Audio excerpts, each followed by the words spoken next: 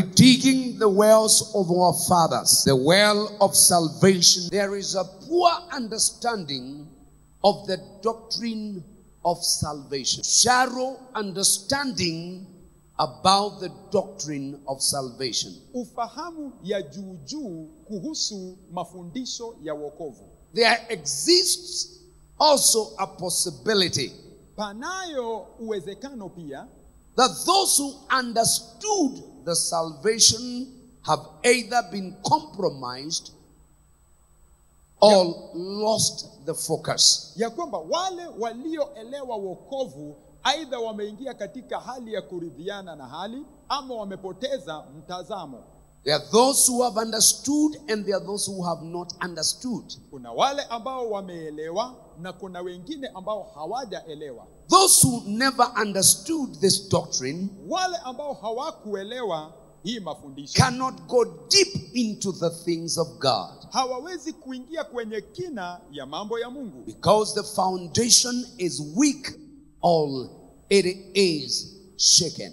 Maana msingi ni dhaifu ama tayari imetetemeshwa. And those of us who possibly understood the doctrine of salvation, na wale wetu ambao pengine tulielewa mafundisho ya wokovu, it possibly has been choked by the cares of life. Pengine imenyongwa na mambo ya maisha haya. Possibly they have lost the vision and the focus for what they got saved for. Pengine wamepoteza maono na mtazamo ya ile sababu iliyowafanya waokoke. Salvation is not synonymous to the following things. Ya kwamba wokovu haifananishwi na mambo fulani ambayo salvation is not being registered as a member of a denomination.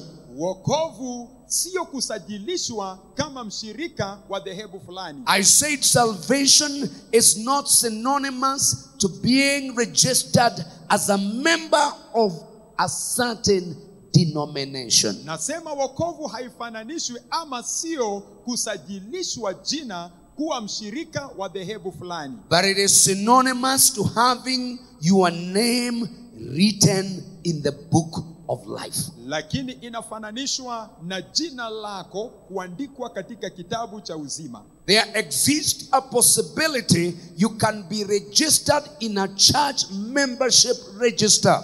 Pana uwezekano ya kwamba unaweza kusajilishwa katika orodha ya majina ya dhehebu. But your name is not written in the book of life. Bali jina lako halijaandikwa katika kitabu cha uzima. Salvation is not synonymous to being justified by baptism or a new name.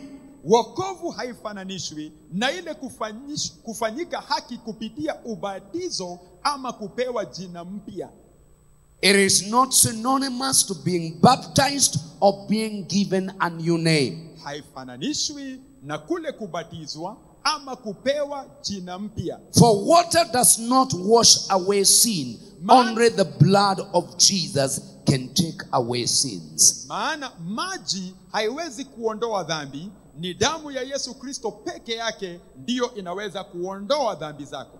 If you got baptized before you got saved, I am sorry that you were put into the water a dry sinner, you came out a wet sinner.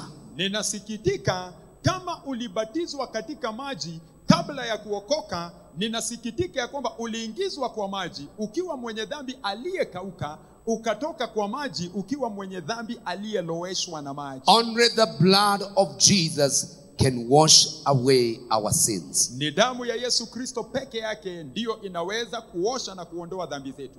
You will never be saved by the fact that both of your parents were born again when you were born. Hautaokoka eti kwa sababu wazazi wako wote wawili walikuwa wameokoka kabla ya wewe kuzaliwa. Sin is not ingrained in a hereditary condition. Dhambi haijawekwa katika hali ya kurithi uzao wenu. As long as you are a son of Adam or are from the human race, you are born a sinner.